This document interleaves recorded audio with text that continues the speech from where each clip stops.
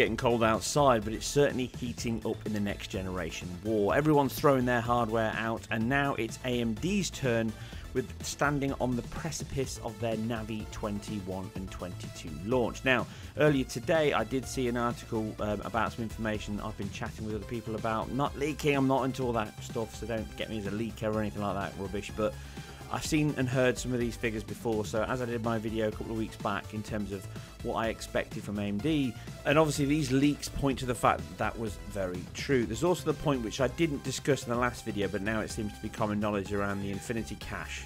Now, before I go any further, there's no secret source here where I'm getting this information from, and no leaks are spraying everywhere giving me this information. None of that is true. This is just cold, hard analysis of where RDNA 1 was from their white paper, which I'll put the link in below, you can read some of this, and then understanding how hardware works and technology over the years, and understanding how the Infinity Cache will most likely work. So the first thing is the rumour I've heard about the 128 megabytes of L2. That's probably where it's going to be. L2 is going to be increased in size, maybe an increase in L1 as well, but that seems crazy to me. If they do that, then that really makes the chip massive, because that has an impact on the amount of space you've got left on the die. So 128 megabytes of L2, bearing in mind you're going from a current L2 of 4 megabytes in the RDNA 1 cards, that's a massive increase in terms of improving the performance. So I don't suspect it'll be that big, even in the 80 core one, but I could be wrong. Like I said, there's no special secret source here. I'm not telling you something that I know from behind closed doors. So I would imagine it's going to go upwards. It's probably going to hit around 8 megabytes to 16 megabytes between the 40 and 80 core units. That makes more sense to me. Huge increase in terms of L2 with the 16-way connection. So I'm not going to get into all the technicalities. I'm going to keep it nice and simple, a nice high level.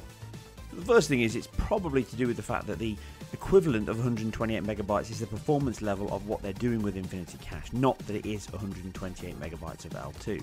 The second is, what is Infinity Cache? Effectively, when you talk about GPUs, CPUs, anything to do with main memory, nothing operates in main memory. Go back to my PS4 Pro video when I talked about registers and how CPUs and GPUs work and how it's all like the hands, and the example I gave there, which you can see on screen, is obviously comical, but it works. So that description is true of everything. So GPUs are exactly the same. So you've got your CUs, your compute units that are processing data. So let's talk about them as cores. I know they're not cores, everyone gets carried away, but for this terminology it makes sense. You've got your main memory, and then from your main memory you go down to your L2. Now your L2 handles all the connection strings back to main memory. So that's your service request. It's two-way, and your L2 caches then speak to your L1 caches, which is your single point of contact to pull that data back and forth. This is on RDNA 1. So they're brand new. They've been introduced in terms of the RDNA cards. And then they speak to the L0, so the data instruction cache, all the agents, which then by proxy go and speak to the compute units. And that's the chain of events. That's how the whole process flows. Now the L1 cache actually has individual privatized banks of data per individual compute unit. So per core has its own little allocation of data, and as you can see here, all of those banks, all of those lines is a registry address. It's information from an address space where data is stored that it can work on. It can only work on data there. System RAM might as well be on another planet. The speed difference is huge. But the problem is, as you can see with the coloured lines representing data, where it's the same colour, it's the same data. You duplicate data a lot in these L1 private caches, which means you don't use the space well, you overutilize it, and if you don't have data in there that you need, you get a cache miss. Now, a cache miss is where you go to do something, it's not there, and that affects performance massively, because then you've got to go to L2 to get it. If it's not an L2, you've got to go to system RAM, and then that cycle repeats, and the further out you have to go from where you start, the slower it is. So the cycle time, sometimes between 1 to 3 cycles per clock for L1, somewhere around 10 to 20 for L2, and somewhere in the hundreds for system RAM. So magnitude slower, magnitude more expensive. So when you shrink your CPU down or your GPU down on your die, the smaller you go down the manufacturing fabrication, so 7 nanometer, the more difficult it is to get long electricity, long traces, long runs of data. So you have to be very careful. So the more you minimize that, obviously the narrower you make the bandwidth, and therefore 256-bit, it reduces pressure, it reduces cost, it reduces power usage, and that's all a good thing. So there's a definite power advantage here, and potentially a cost advantage by using caches more often than system RAM and lowering the bus width. So for main memory, the speed is 448 gigabytes per second. That's its maximum bandwidth it can push through. the caches run at terabytes per second. So if you can improve the performance and work more often in your cache and don't get misses, you get cache hits. Now, the structure now is usually around 95, 97% of cache hits. So that sounds great. You think, well, 3%, what's that going to do? But I've just explained, if you miss 1%, it doesn't cost you 1%. It costs you the time it takes to go to the next refresh cycle, how many cycles it takes to get that data in. So one miss can be 10 times slower than being at L1. And then if you go to system RAM, it can be hundreds of cycles slower. And then you just sit and doing nothing, you're idle. And this is when you stall. This massively affects CPUs and it massively affects GPUs. There are lots of workloads that are, you hide that latency, you hide the time so it doesn't impact you as much, but by no means is it everything. So if you can improve it by 1, 2, 3% and get to 99% of hit rates, that massively improves your performance, but more importantly, it improves the throughput and the utilization of the GPU. You're not stalling as often, you're using the space better, and you're traveling back and forth to other caches and system RAM much less. Therefore, you're reducing your power threshold as well. Your TDP comes down, and all of this adds up. As does the ability to improve the throughput and speed of these if you improve the clock rate of the chip. Therefore, all your caches all go faster, and they're not affected by going back and forth to memory. Sound familiar? So the plan of the Infinity Cache, allegedly, and this sounds similar to another option that we heard mentioned at the PS5, so just bear that in mind, is you actually have these shared across the compute unit. So the L1 cache becomes a shared unit and it no longer duplicates data. It takes the fixed array, fits it into RAM, and then everything has a clean split in each of the clusters. So whenever you need data, if it's in one of the clusters that's in that shared array, your other compute unit can use it and pull it in. It can then be gently evicted when it's out of date and it's stale, and then updated from L2 ahead of time by preempting, just like Brank's prediction on CPUs, which are exceptional now in terms of assuming what data is going to be needed and when. It can pre-populate that data and maximize it. What this means is you spend less time going back and forth to system RAM, and therefore you spend more time working on data that's in your caches, and therefore you do not need a huge bandwidth. And this is explained by the fact that the new leak obviously points to the fact that every card's going to have a no bigger than 256-bit cache bus. So if you are operating more often in here, and therefore you're gently cycling data ahead of time, just like the SSD construction, so you're streamlining that throughput, so all the data you need is at hand more often, and therefore it minimizes the amount of bandwidth you need. On top of this, if you increase those caches, just by 50% or 100%, that's a massive increase in the amount of data you can get into these caches, both your L2 and your L1. Just improves proficiency and performance. Now, obviously, there's that combination there of private and shared caches. There's still going to be areas where you need the two. So it's effectively managing that in terms of the white paper. You can read it below on what their proposals are. So this is most likely what they're doing.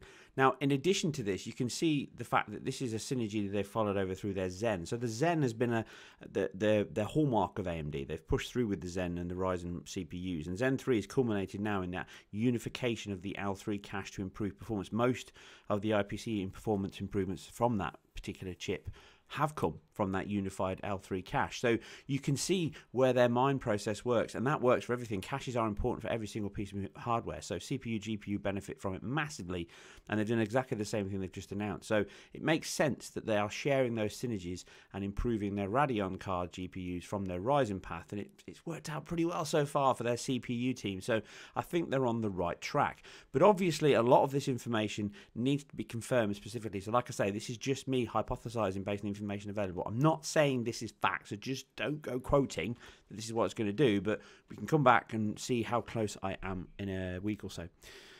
So what does this mean then in terms of the GPU and the throughput of the GPU? Well, obviously it means that bandwidth doesn't mean what you think it means. You look at it and think, that's bad, it's going to struggle at 4K, it's going to be bandwidth and fill rate limited, but obviously these issues get rid of that. So there's the on-paper potential to take a 512 gigabyte bandwidth per second, and if you're around 26% better, that's another 133 gigabytes per second speed. Therefore, you're getting 645 gigabytes of bandwidth from that 256 bus GPU. Now, that isn't how it works, obviously. What it means is it's somewhere around 20 30, 40, 50% improvement in terms of throughput. So it's about maximizing the potential of the hardware, not improving its throughput, not punching above its weight and all that kind of stuff. As I've said before, it's about working smart, not hard. And this is a classic example of working smart, not hard. And this is exactly what consoles do. That's why I think there's a synergy here between working with Sony and what Mark Cerny was alluding to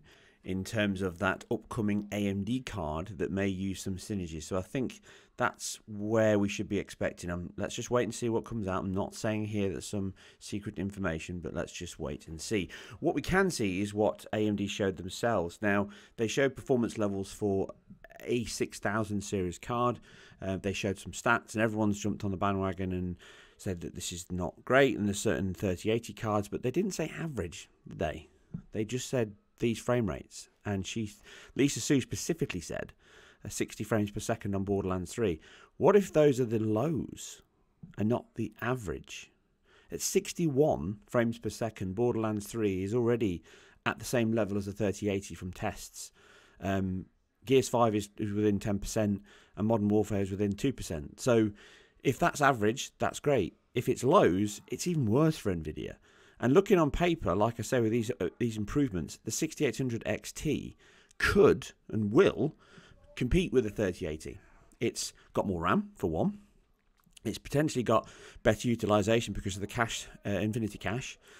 And then the percentage difference between that and the 6900 XT is going to be around 15-20%. So it's going to be close to the 3090, there or thereabouts, 5% back and forth. So I expect that these will compete with NVIDIA. They might not beat them every time, but they'll beat them on games. I think that's clear as day. And I think what we saw here was the 6800 XT. I don't think this is the 6900 XT. In fact, I'm almost certain of it. And these are early drivers. Drivers can improve, anywhere between 5-10%. I've just covered my API discussion around how software can affect hardware. So use that out. So this is early days. These will improve from the figures here, but I think AMD are playing games here. I think they're just baiting a little bit. Overpromise and underdeliver is the terrible thing to do. NVIDIA have done that twice now. I think AMD have learned from their lessons before. They've done it multiple times as well. So this time they are underpromising and looking to overdeliver. And that's great for us. So I'm really intrigued. So my expectations of the last video haven't changed. I still think it will sit there or thereabouts. The smaller Navi 22, the 40 unit, will probably lose more often than not to the 3070, but not in every game, and it will be there or thereabouts. But I think the 6700 will be significantly better consistently. And I think everything we've talked about in terms of the hardware construction is all about consistency, improving that consistency, lowering the 1% lows, therefore improving your average and your low point, and therefore you get better performance overall. The fill rate's better on these cards, and also the fact that it uses the TMUs to help in that BVH traversal. I don't think they're going to beat NVIDIA in terms of ray tracing. Of course they're not.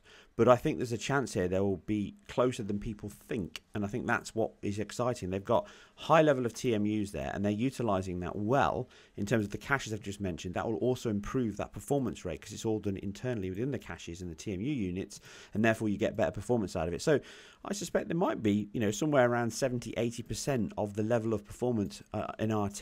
They haven't got DLSS, and that's another sign that NVIDIA are pushing that harder and harder. So to see what that comes out in, there's obviously options, the CAS solution, the Fidelity FX upscaling, and these are getting better from AMD. You can see an example on screen from their own hardware in terms of taking a 720p image and improving the quality by using that upsampling.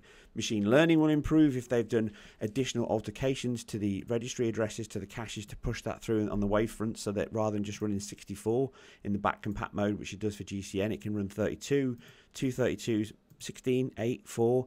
All of those options therefore means that machine learning will run even faster when you can get more through the system and use the caches. So all of these things sound quite exciting in terms of letting engineers get their foot in the door. And I think AMD should be given a big round of applause. They're not anywhere near the behemoths of Intel and NVIDIA. They're a big company, but they're not at those levels. And yet they're competing at those levels. Not only are they competing, they've given Intel more than a bloody nose. They've taken away their lunch from the server space, streaming data centers. I know that firsthand. And they're certainly completely dominating the desktop market. Certainly in mind share, if not market share overall. But that's certainly creeping up. And they're about to repeat that, I believe, in this war coming up with NVIDIA. NVIDIA look a little lost. I think they're going to come back with a new 7nm card next year. I think that's one of the things they're holding on with, additional RAM and additional performance, and improve all of that and get back in the game. But right now, I can absolutely see AMD coming out and being the top manufacturer for both CPUs and GPUs going into the Christmas period of 2020. And that is something to be excited about. No matter which side of the fence you sit, competition is the best for us all. And that's what this looks like. This looks like real stiff competition. We saw Zen, it was great, but Zen 2 was absolutely amazing. And Zen 3 has now raised the game again. I do believe that RDNA 2 is the Zen 2 moment for the GPU space, and I will be here firsthand to test, analyse and look at it as much as I can. I reach out to as many people as I possibly can, and as you know, I'm completely self-funded and independent, so as much help as I can get from you guys to raise my numbers improves my reach, and therefore I get more contact and more ability to get hold of these pieces of hardware. The sooner the better, and give you that information. Anyway, I hope you guys and girls enjoyed this. Leave your thoughts and feedback below as always, and I'll catch you on the next one. But I hope you're as excited as we are about what Ryzen 5000 series and Radeon 6000 series can do together for your next generation PC.